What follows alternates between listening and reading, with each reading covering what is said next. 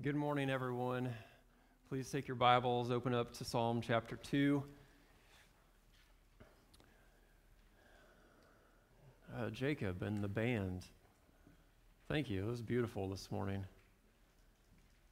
Really enjoyed it. Really enjoyed that time of worship. I'm so grateful for the gifts that you guys have and for sharing those with us. It was so cool to see the entire full band up here. It sounded so good. And you guys sounded really good as well. Since I'm on the front row, I can hear you guys singing, and it's such a blessing. And I also want to note, did you notice the ninja this morning? Colton, if you may have not even have seen it. Colton changed batteries like that. He hopped up here, changed batteries, and ran back there, and you may not have even seen it.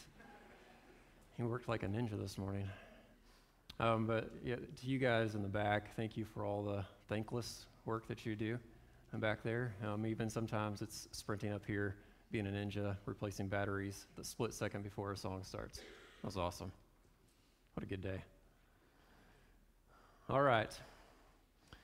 Today's the first Sunday in Advent, and I almost always do this Christmas series called Christ in the Carols. And usually what I do is I will go back and we'll look at some of the hymns that we sing, the Christmas hymns that we sing, or maybe it's a newer song that someone's written. And we'll look at the song and what it says about Jesus, and we'll try to explain what that means to us today. I'm not going to do that this year. I'm going to do something a little bit different. I felt led to go back and look at Messianic Psalms. So there are some of the Psalms in the Psalter they're what we call Messianic. They are the songs that they would sing in anticipation of the coming Messiah. And so I picked out certain Messianic Psalms that the Israelites would sing in anticipation of the Messiah that we're going to look at and look at different attributes, different titles, different explanations of the Messiah within those Psalms so that we can hopefully figure out what the Messiah means for us today.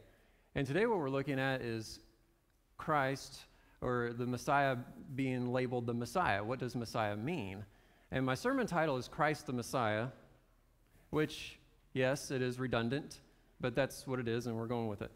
Christ the Messiah. I want to talk about Christ being the Messiah today, and I think this is really important because we are forgetful. Why would we talk about Christmas, Advent, and Christ being the Messiah once again? Well, it's because we're forgetful.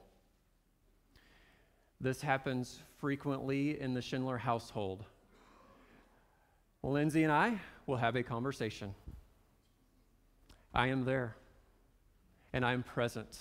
I'm actually engaged in this conversation, talking to her about whatever it is we're talking about.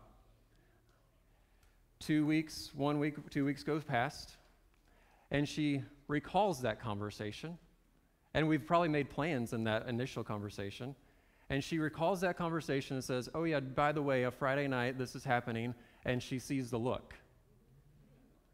And she's not in here to testify to this, but every other husband can. She sees the look, and she says to me, you don't know what I'm talking about, do you? And I have to say, no. I don't remember. But I love you. And because I love you so much, what I feel like we should do right now is we should rehearse that conversation. Because the more that we rehearse these things, the deeper it gets into my heart, where I love you. So let's take it from the top. Let's go one more time through that story. Will you tell it to me one more time? Because I love you. I want to really remember it better than last time. And the truth is, I think we're all that way. Why do we need to tell the story one more time? Because we're forgetful. And the more that we retell the story of Jesus, the deeper and deeper it gets into your heart. And you love him, right? We want to know him, and so we want to tell the story again so that it gets into our minds in a deeper place. It gets into our hearts in a deeper place. And so we want to explore Jesus as the Messiah by rehearsing Christmas once again. And that's my main idea today, is just really we want to talk about Jesus as the Messiah. I want you to know him as the Messiah. So let's read Psalm chapter 2. Psalm 2. Why are the nations so angry? Why do they waste their time with futile plans? The kings of the earth prepare for battle. The rulers plot together. So the kings, the rulers, are plotting for war. Who are they plotting against? Against the Lord and against his anointed one. And so these rulers say, let us break their chains. We want to be broken free from God, they cry. Let's free ourselves from slavery to God. But the one who rules in heaven laughs. The Lord scoffs at them. Then in anger he rebukes them, terrifying them with his fierce fury. For the Lord declares, I have placed my chosen king on the throne in Jerusalem on my holy mountain. And now that king talks. The king proclaims, the Lord decrees. The Lord said to me, you are my son. Today I have become your father. Only ask and I will give the nations as your inheritance, the whole earth as your possession. You will break them with an iron rod and smash them like clay pots. Now then, you kings, now that I've installed my king, act wisely. Be warned, you rulers of the earth. Serve the Lord with reverent fear and rejoice with trembling. Submit to God's holy royal Son, or he will become angry, and you will be destroyed in the midst of all your activities. For his anger flares up in an instant, but what joy for all who take refuge in him and God's Son. All right, what I want to do today is just ask two questions of this text. The first one is, what is the Messiah? What does Messiah mean? And then why do we need a Messiah? So the first question, what does Messiah mean? We're going to begin with a working definition here that's going to be on the screen. It's this one here. It's God's anointed Son sent to save, heal, and forgive. When we say Messiah, what do we mean? We mean God's anointed Son sent to save, heal, and forgive. And we see him in Psalm 2. In verse 2, you see this word, his anointed one. So what does Messiah mean? What it means literally is anointed one. In the Old Testament, prophets, priests, and kings were anointed. And so that word there, against his anointed one, that word that is in the Hebrew Mashiach. It's Messiah. What does Messiah mean? One who's anointed. But we also see in Psalm 2 that this anointed one is a king. See that in verse 6. God says, I've placed my chosen king. The anointed one is God's king that he's placed in charge. So he's anointed, he's a king, but he's also God's son. So what does Messiah mean? He is anointed, he is a king, and he is God's son there in verse 6. You've said to me today, you are my son. And so in the Old Testament, this idea begins to develop that there's going to be a Messiah, a sent one, who is going to be from the line of David. He's going to be a king like David. And when this Messiah comes, what he's going to do is he's going to rule over Israel. And with that, he's going to protect Israel, which means defeating Israel's enemies. So this king, the sent one, anointed one, is going to protect Israel. But what he's also going to do is he is going to restore and rebuild the temple. And so the Old Testament is hoping, waiting, anticipating for this one to come. And they have to wait a long, long time. Over 400 years, over 500 years, over 600 years, just waiting, longing, waiting for God's anointed one to come. But what we believe is that he did come in the man, Jesus from Nazareth. And we claim that Jesus is the Messiah. He is the one that Psalm 2 is talking about. That the Messiah came in the person and work of Jesus Christ. So Advent. Why are we celebrating Advent? We don't actually have to celebrate Advent, but we are. We're going to celebrate it. Why do we do this? Advent means coming or arrival. It has to do with the coming. When we say Advent, arrival, or Advent in here, what we're talking about is the coming of the Messiah. That's what we mean. Advent also refers to the 4 weeks leading up to Christmas. So today's the first one. There'll be 3 more, and then Christmas comes. So there's a season in the church calendar for us to kind of prepare and anticipate the coming of Christmas. Now, I like this. I like being able to talk about Advent in the church calendar because it gives me, as your pastor, another way to teach you the life of Christ. When we look at the church calendar, I get to teach you theology, which I like doing. And I think it's important for us from time to time to stop, to pause, and to think really deeply about the life of Christ, which in the Greek, Christ means Messiah. It's the Greek translation of Messiah, Mashiach. And so when we say Jesus is the Christ, we're talking about Jesus the Messiah. That's a title. It's not his last name, Jesus Christ. We're making a claim. But the church calendar gives us a chance to be able to explain and talk about and to think deeply about the life of Christ. And I think this is really important for us as Christians, right? We're Christians. We should know something about the life of Christ. Now, we're all from Hannibal as well, or near Hannibal, which means you're going to get the question from now and again, what about that Mark Twain guy? Right? And so if you're from Hannibal, if you're a Hannibalian, you should probably know something about Mark Twain, because you're going to get the question, have you not? And so you should be able to say, well, yeah, I know a few things. He was born in 1835, which, by the way, makes him a contemporary of Lottie Moon. He was born 5 years before she was. So 1835, he was born. Where was he born? Good job. Florida, Missouri. It's a trick question. Everybody thinks he's born here. He was raised in Hannibal. He was born in Florida. I've seen it.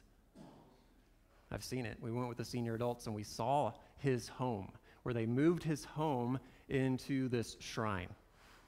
If you've been there, it's a religious experience. They have built a shrine around his childhood home, which is this tiny home, and you can go walk around his home. But you should probably know something about Mark Twain, since you're from here, but you're a Christian. I think you should know something about the life of Christ and the work of Christ. And if you can know some things about Mark Twain, I think you can also know some things about Christ. So what I want to do is I want to cover the life, the work, the saving work of the Messiah in 5 stages. When we say Messiah, we're talking about him working to save, to seek, and to save the lost in 5 stages. Stage number 1, incarnation. Merry Christmas. When we say incarnation, and every one of these have a correlation to the church calendar. So when we say incarnation, we're talking about the second person of the Trinity, the God who's the Son, becoming human, taking on human flesh, becoming weak like we are, the one who has all power and authority becoming like us, identifying with us. We're talking about the Word of God taking on flesh. That's what incarnate means. It means for the Word of God to take on flesh. God to take on flesh, become weak and become a baby boy born in a manger. That's what we mean by incarnation. That's the first stage in the work of the Messiah. Stage number 2 in the work of the Messiah is his death. Which, by the way, with incarnation, that's what we're celebrating on Christmas Day, right? Advent is a time to prepare for that, to think about our condition and the anticipation, waiting for the incarnation of the Messiah. But the second stage is his death. So included in the incarnation is his life and his ministry. But what we remember in that Passion Week, remember as we get closer to Easter, there will be a Passion Week where we celebrate Good Friday, Jesus' crucifixion, and we remember Holy Saturday when he is buried, laid in a tomb like a seed laid in the ground. He dies. But that leads us to the third stage in the work of the Messiah, which is resurrection. So Merry Christmas, Happy Easter. 3 days after he was crucified, God raised him up from the dead. And then after that, and Rich referenced this, after that he ascended into heaven. But there was a period of 40 days. So after his resurrection, the Bible says there were 40 days that he spent on earth teaching his disciples, interacting with his disciples, explaining, I'm going to go. And after 40 days, he ascended to the right hand of God the Father Almighty. And there is a date on the church calendar for that. All you do is you go to Easter Sunday and you count out 40 days, and then you land on a Tuesday all the time, because Easter's always on a Sunday. 40 days later is a Tuesday, which is Ascension Day, where we remember the fourth stage of the work of the Messiah, where he ascended to God's right hand, where he currently rules and reigns over all things. And all of those four works, those stages of the work of the Messiah, have correlations to how we worship throughout the year. The fifth stage, however, is his return. It's his second advent, when he comes back. And the whole world knows then that he has always been reigning, and every knee bows, every tongue confesses that he indeed is Lord. And the church, you today find yourself in between 4 and 5. Who are we? We are people of the Messiah. We have put our faith in the first 4 stages of the work of the Messiah. And we say, yes, indeed, Jesus of Nazareth, he did that work, and he is our Messiah. We are Messiah people. We're being shaped and formed into the body of the Messiah, the church. And we are a witness to this Messiah, to a dead and dying world. All right, and that's what we're doing. And we're also anticipating, waiting for his return, his second advent.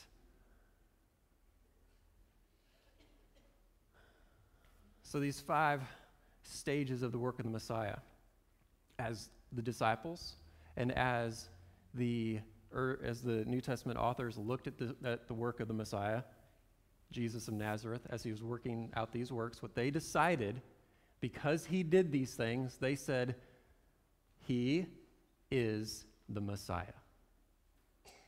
It was the proof that he was the Messiah. And because he is Israel's Messiah, hear this, he can be your Messiah. Merry Christmas. And what this means is, it says there in verse 12, but what joy for those who take refuge in him. If you put your faith in the Messiah, what you'll find this Christmas is true joy. Amen. So that's what Messiah means. Now, why do we need a Messiah? That's my second question for today. Why do we need a Messiah? Well, first of all, we find ourselves here in God's good creation. All right, where are we? You're right here in God's good creation. So in Psalm chapter 2, he refers to there's rulers, there are nations, there are people. It talks about the earth. Where do all those things come from? Right? Where do people, where do nations, where do all these things come from? They come from God, right? He created you. Have you thought about this for a while? Why are you here instead of not here? Why are you here instead of not here? Why do you exist? And what the Bible says is God is the one who created you. He created you, and he created you to be in relationship with him. So where are you? Who are you? You are created by God here in his good creation, but there's a problem. Humanity has a major, major problem. It's a sin condition. So we're here in God's good creation, but we have this major sin condition, and we see it fleshed out there in Psalm 2. And it's fleshed out in these rulers. Do you remember what they're doing? The rulers, these kings, they rebel against God. These rulers, they decide, you know what, our worldview is this. He is so enslaving, right? God is this cosmic killjoy, and all he does is he rules over us and just takes away all of our fun. And I want to do this, and he says no. And so they have this worldview that God is just trying to make my life miserable.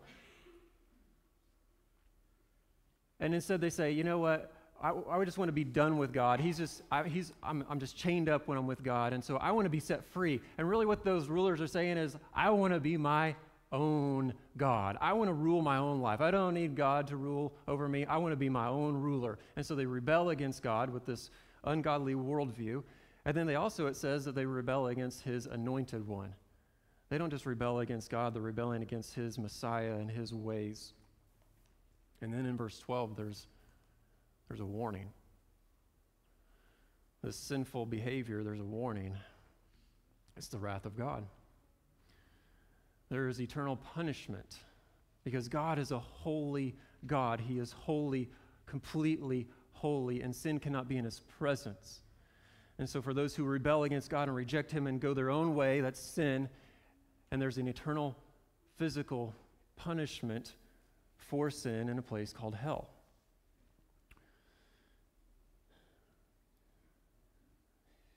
Why do we need a Messiah? You are lost, you are sick, and you are cursed with sin.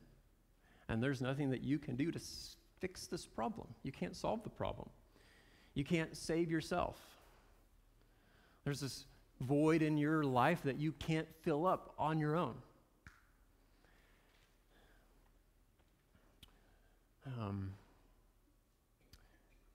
The world likes to think that we're good people. We just have a few bad days, but we're good people with bad moments. But what the Bible says is, no, we are bad people. And even when we try to do good, it's no good. Jeremiah 17:9 says this, the human heart is the most deceitful of all things. It's desperately wicked. Who really knows how bad the heart is? And so, how do we find true happiness? I preached about this a couple weeks ago, or I mentioned it, and I said the world kind of does it this way. The world tries to look inwardly, and I said that doesn't work. And I checked this week. Nothing's changed in the last 2 weeks. The world's still trying to find happiness the same way. And so I Googled it, and I was just kind of curious. I think I knew what I was going to find, but I just Googled. I asked Google, instead of God, Google, how to find true happiness. And like the first website I found, here's what they said. They said, if you want to find true happiness, true joy, here's what you need to do. Practice looking inwards, build up your self-esteem, and take time to appreciate yourself. Did you notice the theme there? Just look inward. If you want to find true happiness, just look in. Just build yourself up. Just look inward, build up your self-esteem, then you'll make yourself happy. But what would we just say about our situation? You're lost, you're sick. Inside of you is just a big old void without Christ. And so if you just try to find happiness inwardly, you're not going to find it. And so this Christmas, this Advent, what I want to challenge you to do is not look inward to try to find happiness and joy. Look outward. Now, I got to be careful here. Looking outward, the devil's got his way to manipulate this as well. So when I say look outward, I'm not talking about consumerism, and I'm not talking about competition. All right, okay, so I've got this void in my heart. Looking inward doesn't work, Pastor said, so I'm going to look out. I'm going to go buy products. I'm going to go buy stuff. I'm going to fill up my house with stuff, and hopefully that'll fill up the void that I have. I'm just going to buy some products. Or I'm going to find my joy, my peace, what I need in competition. I'm going to work, and I'm going to strive for prizes, whether it's at work. I'm going to become the best employee that I can be. I'm going to win all the prizes, or it's going to be in my sport. I'm going to compete to the best of my ability and to get those prizes. And what everybody will tell you who has achieved to the highest level, those prizes, they do not fill that void. They still leave you feeling empty.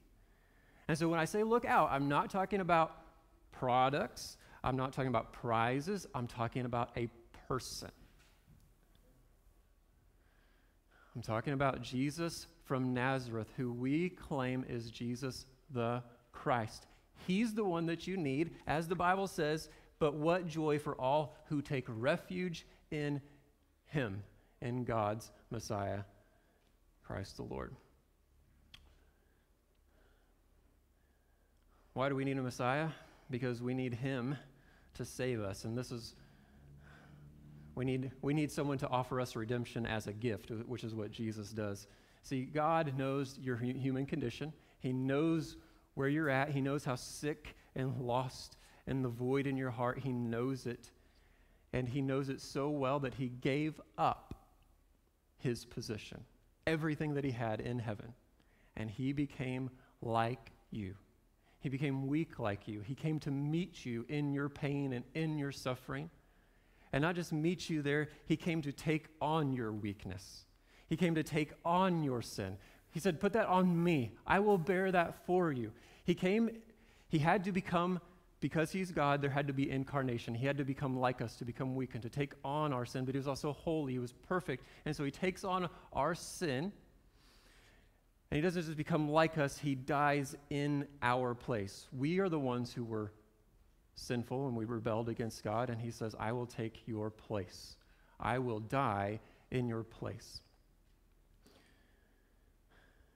The Bible says in Romans 6:23, for the wages of sin is death, but the free gift of God is eternal life through Christ Jesus our Lord.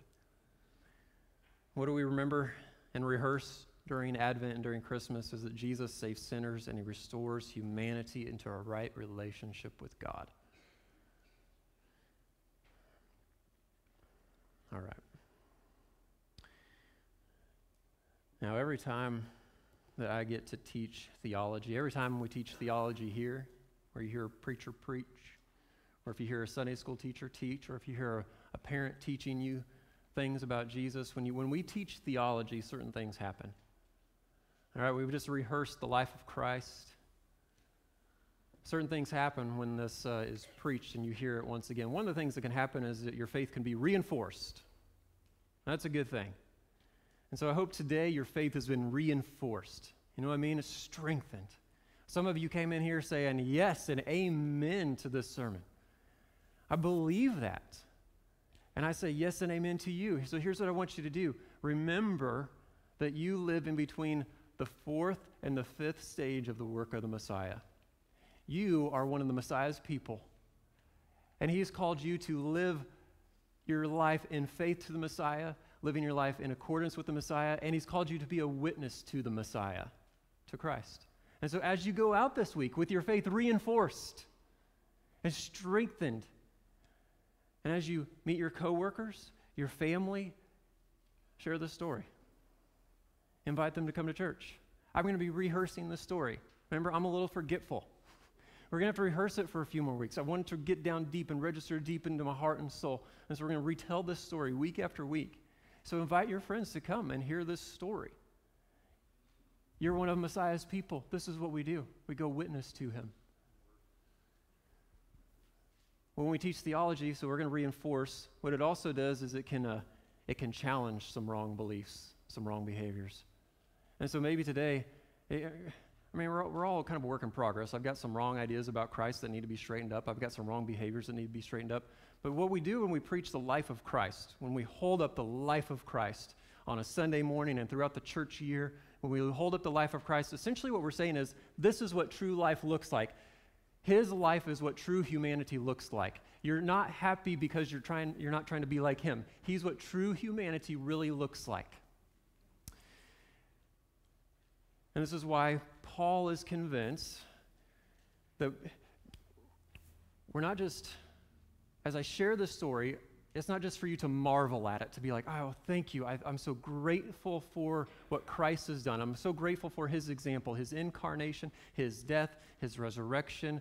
I'm so thankful and I marvel at him. But what he's calling you to do is to mimic him. Not just marvel, but mimic him. Remember, the invitation that Jesus makes to his disciples is, he says, okay, if you want to follow after me, if you want to be one of my disciples, here's what you need to do. Deny yourself, take up what?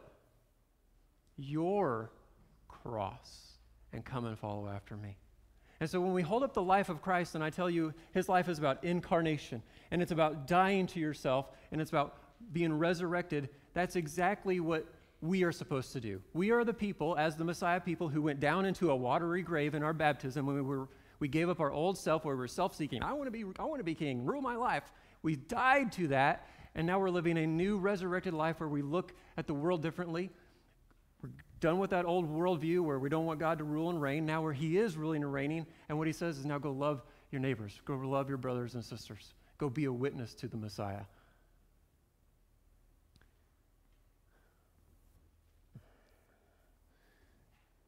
So,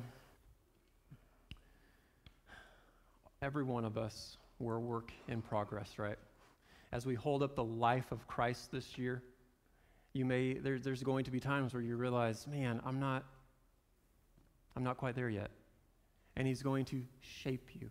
He's going to form you, and it's going to be into a very specific shape of the cross. Now, here's what I want you to do. I want right now, just remember where God found you. Just for a moment. Remember where God found you. Remember the void. Remember the darkness. Remember the lostness that you felt. And for all of us who have been saved, we remember it. And so think back. Think where God found you. And think where he's brought you. Right? He's been working in your life. He's been moving in your life, and he wants to continue to work in your life this Christmas. And so we're going to rehearse the story once again because it's going to challenge you, and it's going to shape you and correct you in some ways where you're going to look back and say, man, he keeps working in my life. He's so faithful. He began a good work in me, and he's not going to stop. And so that's what we're reminding ourselves of this year is he's a good God, and he's going to keep working in us. He found me down in the ditch, and he saved me, and he keeps working in me. He's actually making my life into something. And we're going to rehearse that story and tell that story.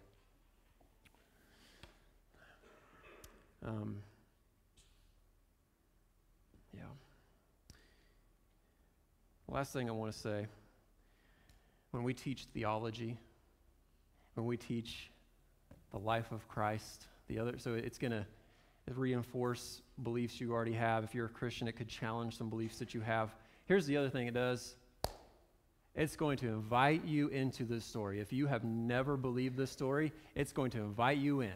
And so today, I've told you this story. I've offered it once again as a statement of truth.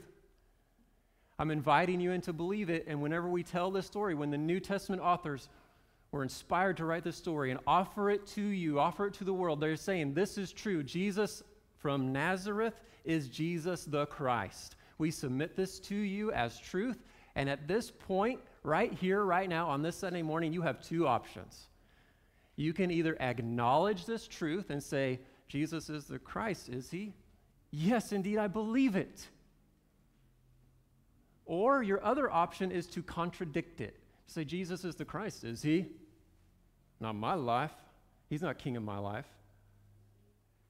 You have those two options today, right now. We have rehearsed the story of the gospel. It's presented to you as truth. And you can either acknowledge it and say, Jesus is the Christ. Yes, he is. I want him to be Christ and Lord of my life, Messiah of my life. I'm so sick of the darkness and the void of my life. I need him to come into my heart and to save me. You're telling me that God would do this? He would leave heaven and come down to earth and to save me? He would do that for me? Yes, that's the good news of the gospel. Merry Christmas. Your other option is to say, you know what, Anthony? Nope. Jesus is the Christ, is he? No, I disagree. No, he's not. Just remind you what Psalm 2 said. Submit to God's royal Son, or he will become angry, and you will become destroyed in the midst of all your activities, for his anger flares up in an instant. But what joy for all who take refuge in him. Amen? Let's pray. Father, thank you so much for this morning. Thank you for a chance to be able to rehearse the story of Christmas and Advent and the whole life of Christ, the whole life of the Messiah.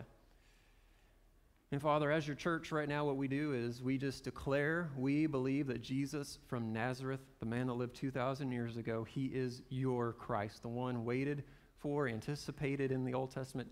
He is the one. And we want to follow him. Father, I pray that over this Christmas season, really over all of 2024, that you would shape and form your people to look more like Jesus Christ.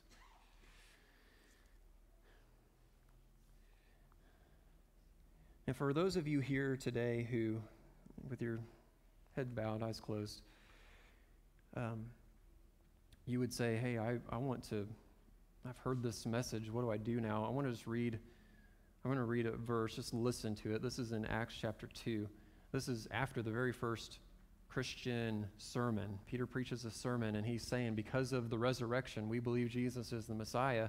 And there's people there, they're listening, and they say this, or Peter ends it this way. He says, so let everyone in Israel know for certain that God has made this Jesus, whom you crucified, both Lord and Messiah. And it says, Peter's words pierced their hearts, and they said to him and the other apostles, brothers, what should we do? So you might be here today, and these words have pierced your heart. When I said void in your heart, void in your life, you were like, I know exactly what you're talking about, Pastor. I don't have Christ, and everything I try to fill up my life with is just so meaningless. It doesn't actually bring me any joy. The prizes, the products, the alcohol, whatever it is I'm trying to fill up my life with, it just has no meaning. Your heart may have been pierced. And so they asked, what do we do? Peter replied, each of you must repent of your sins and turn to God and be baptized in the name of Jesus Christ for the forgiveness of your sins. Then you will receive the gift of the Holy Spirit. Right? And that Holy Spirit's what fills you up, gives you joy. This promise is to you. This gift is to you, your children, and to those far away who've been called by the Lord Jesus. This message has now reached your ears, and you have a chance to accept it. If you're ready to accept it, all you have to do is tell the Lord Jesus this in a prayer. Just say, Lord, I admit to you I'm a sinner. I've rebelled against you. I was Lord of my own life, and it left me nowhere. Just with more pain and misery, no hope, no joy, no meaning, just lost darkness. But I believe that Jesus of Nazareth is Jesus the Christ, that he performed a work in his incarnation, his death, his resurrection, and his ascension that provides for me salvation. I want to believe in him. I want to commit my life to him. And I'm telling you, if you said that prayer today and you meant it in your heart, God steps out of heaven and he steps into your heart, and he's now king and ruler of your life. He saved you. I know what you'll find is true meaning and peace and joy. Why don't you stand up on your feet with us? We're going to sing a song of invitation. And if you made a decision today to follow Christ, I'd like to know about it. You can do that in a couple ways. One way is right now. We're going to sing the song of invitation. I'll invite you to come and tell me about a decision that you made. I'll tell you about other ways you can let me know at the end. But at this time, if you need to make a decision public, I'll be here to receive you. If you want to join this church, if God's working in your heart, calling you into ministry, calling you into missions, if you just need to come and pray, feel free. We'll just spend some time here in response and invitation. But if you need to come and talk to me, I invite you to do that today.